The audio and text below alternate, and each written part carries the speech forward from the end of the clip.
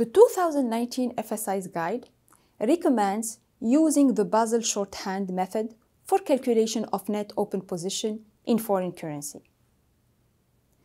The nominal amount of the net position for each foreign currency and of gold is first converted into the reporting currency using the spot rate.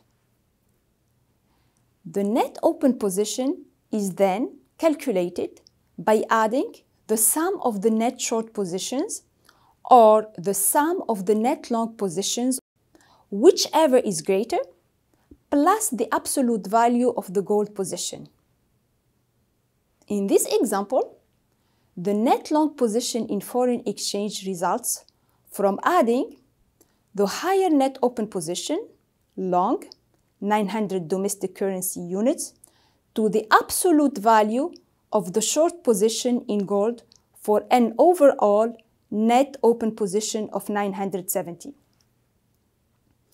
To understand how a mismatch between the value of foreign currency, denominated assets and liabilities results in foreign currency exchange risk, let's consider a simplified example. Consider a bank that has made a foreign currency denominated loan to a non-financial corporation in the amount of $100. For simplicity, assume that is the only foreign currency denominated asset of the bank. The loan could be funded by accepting a $100 deposit. This results in a square or balanced foreign currency position.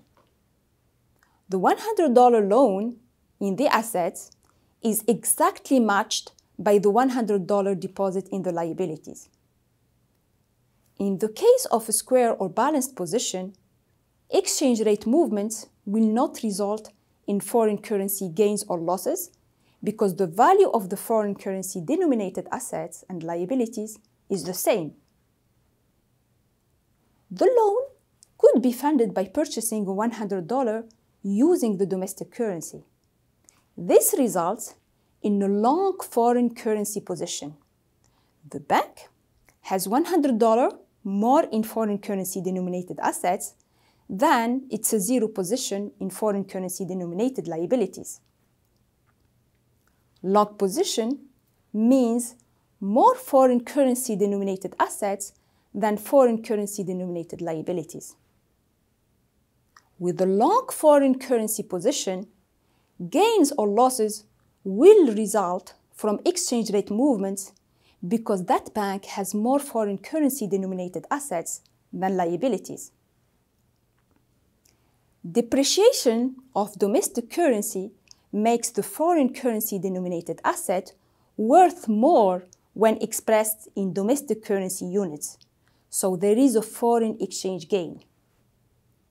Appreciation of the domestic currency makes the foreign currency denominated assets worth less when expressed in domestic currency units, so there is a foreign exchange loss. The bank could also have a short position in foreign currency.